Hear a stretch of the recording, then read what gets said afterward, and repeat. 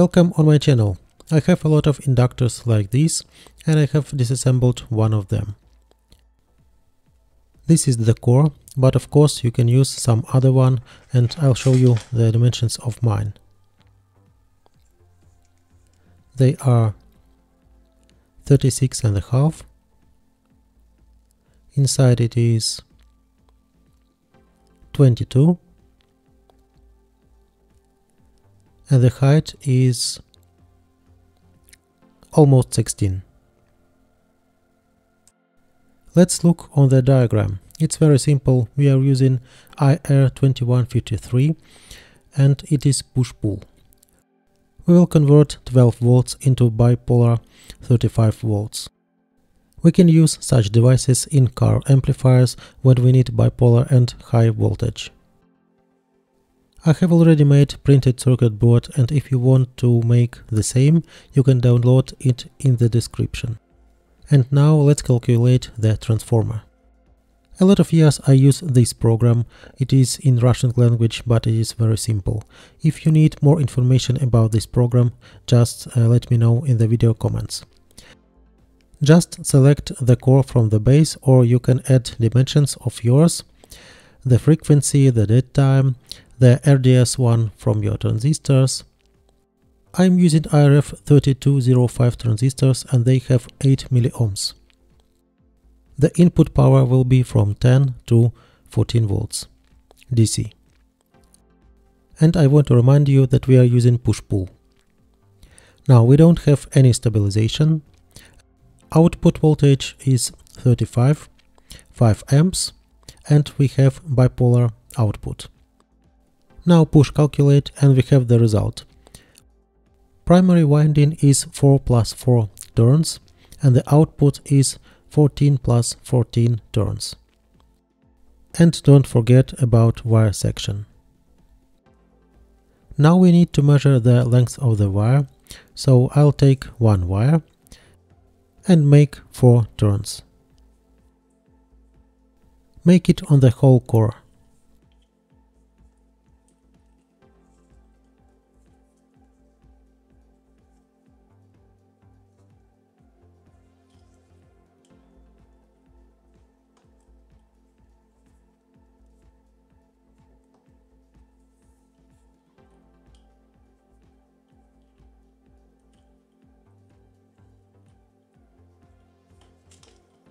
It's not so easy to make it on the camera.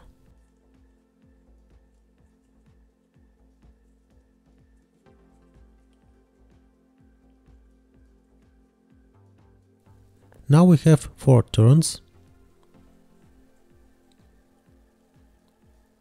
It is 1, 2, 3 and 4. We take a little bit more. And now unwind.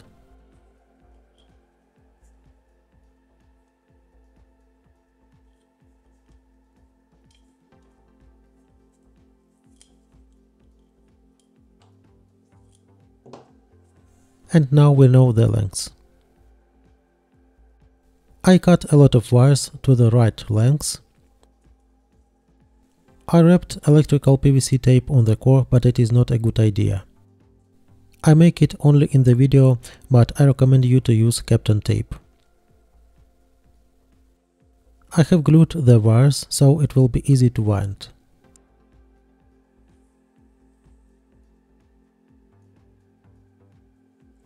I used rubber glue. After that, primary winding looks like this.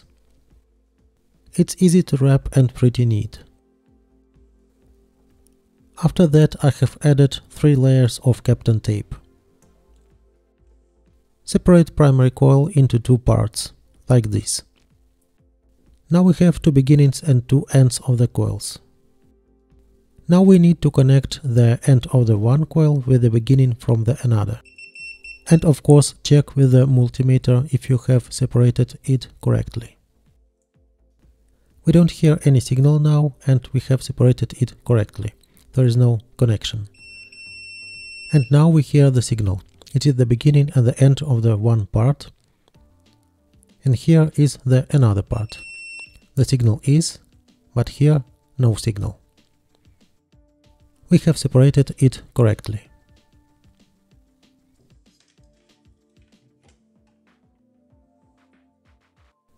And now connect the beginning of one coil with the end of the another coil.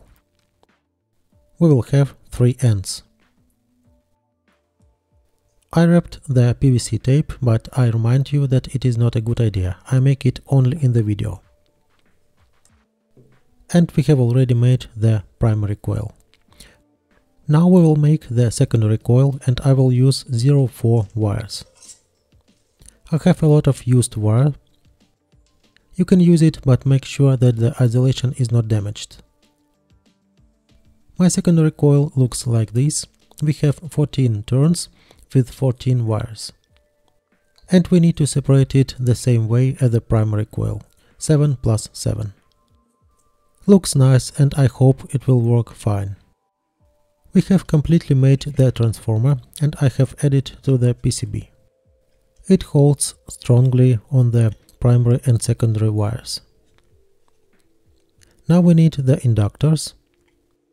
You can make it by yourself, but I will use used from the PC power supply. This one looks nice, and it will work. Here. And the second one I'll use like this. It has 2 wires, so we can use it. 2 beginnings and 2 ends.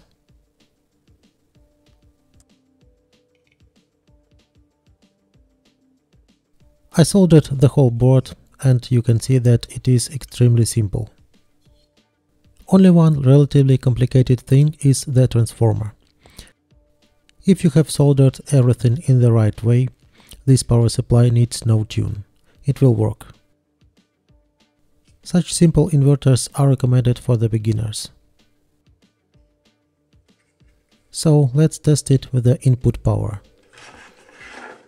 I'll connect it to the power supply 12 volts.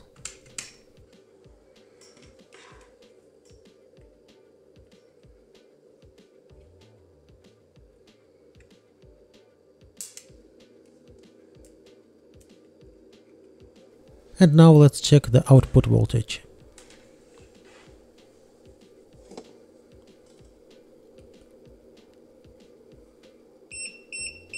(91 volts), 45 volts and 45. That's good. It works fine. It works. Now let's check with the oscilloscope what signals are on the gates of the MOSFETs. Looks nice. It can be better, but it looks nice.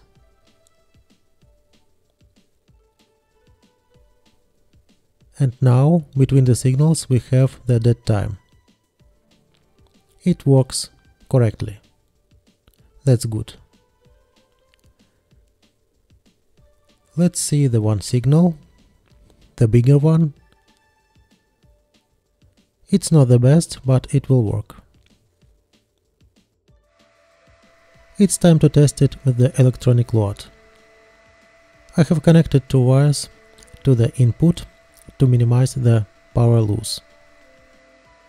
I have added radiator on the MOSFETs and connected output to the electronic load.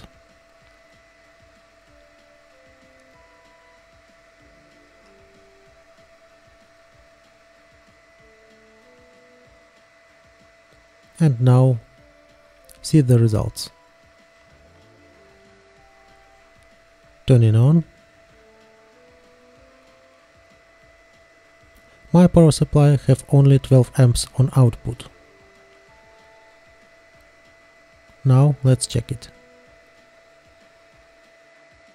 We don't have any stabilization, so under the load output voltage will decrease. It's normal. 1 amp, almost 1.5. We have 100 watts, 117, That's good. You can see the input and the output power. But now we are limited with the output power of my power supply.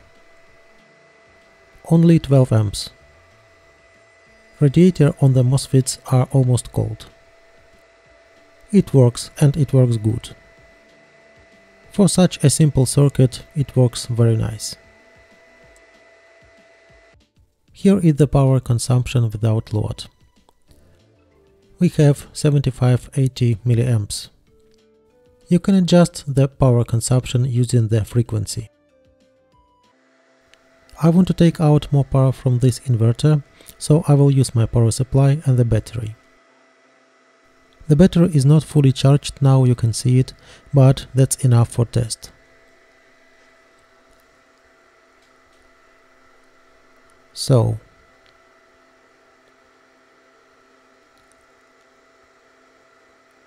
almost 1 amp.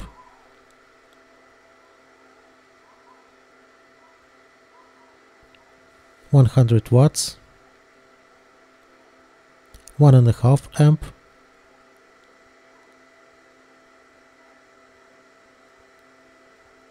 and almost 2 amps. That's good. That's good. And now we are limited with my power supply. I don't recommend you to take out more than 200 watts with only 2 MOSFETs. Today we have made a simple inverter, very simple, and it works. You have seen everything yourself. If you have questions about the assembly, write comments. That's all for today. Like it or dislike, subscribe to the channel. I wish you luck and good mood. Bye bye.